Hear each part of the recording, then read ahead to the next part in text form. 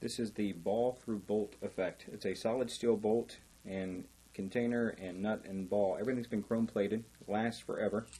You can let your spectator do this. They thread it in. This thing actually looks really nice as it goes on. It's got a big hole in there so the ball fits through, but so you can see the bolt as well. And you let your spectator put this part on. Everything gets locked in place. And you put the ball on. Now watch close, because what happens is that ball will actually melt visibly through that steel bolt very slowly. As it falls clear through the bottom, you can actually see it come through, and then everything can be examined at the end.